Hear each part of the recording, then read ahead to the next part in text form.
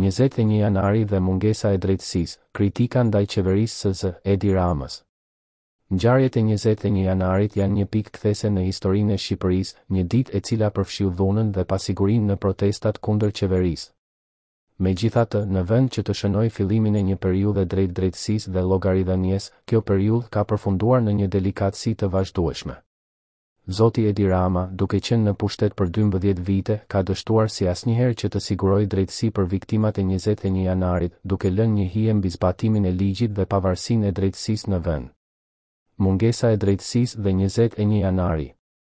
Në 12 vitet e fundit, Shqipëria ka përjetuar një varg ngjarjesh, por ato të 21 janarit janë akoma një plagë e hapur.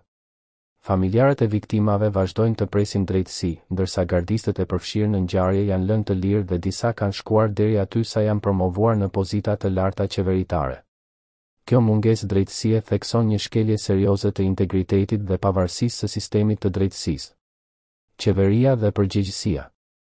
Zoti Edi Rama ka qenë në krye të qeverisë gjatë 12 viteve të fundit dhe ka pasuar një linjë të papërshtatshme të përgjegjësisë. Në vend që të ndërmarrë hapa konkrete për të zbardhur ngjarjet dhe duke ndjekur përgjegjësitë, ai ka mbajtur një qëndrim të pasivitetit dhe heshtjes. Përveç kësaj, promovimi i një prej gardistëve në një rol kyç në bashki shkon kundër çdo norme të drejtësisë dhe shfaq një mospërfillje për vuajtjet e viktimave. Drejtësia dhe sistemi ligjor. Përdorimi i drejtësisë si një temë kryesore nga Zoti Edi Rama është një paradoks në vetvete. Në vend që të ndërtojë një sistem ligjor të fortë dhe të pavarur, qeveria ka lejuar ndikimin e politikës në drejtësi dhe ka penguar pavarësinë e institucioneve. Kjo ka bërë që shqiptarët të dyshojnë në aftësinë e shtetit për të ofruar drejtësi dhe mbrojtje për të drejtat e tyre. Shteti dhe detyra e tij ndaj qytetarëve. Shteti duhet të ketë një detyrë themelore për të mbrojtur dhe shërbyer qytetarët.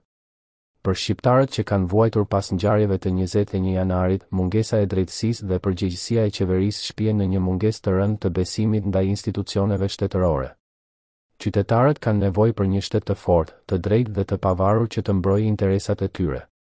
Në përgjithësi, mungesa e drejtësisë për viktimat e 21 janarit është një shënjues i shqetësuar i gjendjes së shtetit të drejtësisë në Shqipëri. Qeveria në pushtet ka detyrimin moral dhe ligjor për të siguruar drejtësi dhe llogaridhënie për ngjarjet tragjike të shkuara. Derisa kjo nuk ndodh, thirrjet për përmirësimin e drejtësisë do të mbeten një ftesë e pashpallur dhe shqiptarët do të vazhdojnë të ndjejnë mungesën e besimit në institucionet shtetërore.